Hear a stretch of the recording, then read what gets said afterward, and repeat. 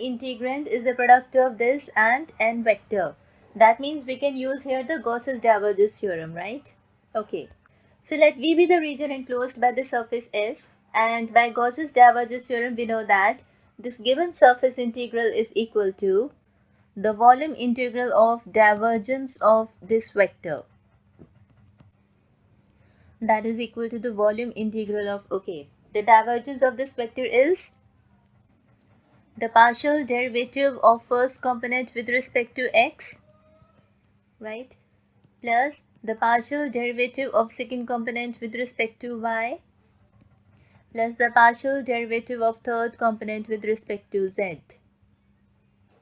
So the first term gives 1, plus the second term is also 1, plus third term is 2z, which can be written as 1 plus 1 2, 2 plus 2z, that is twice of 1 plus